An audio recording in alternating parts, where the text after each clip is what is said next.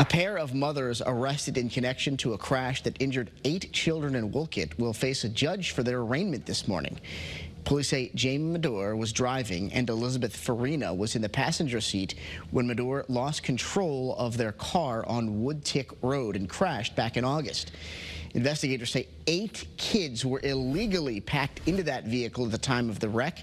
Thankfully, all of the children survived, which is incredible, especially because at least 7 of the children, according to police, were not wearing seatbelts. Madore faces 7 counts of seatbelt violations and 1 count of reckless driving.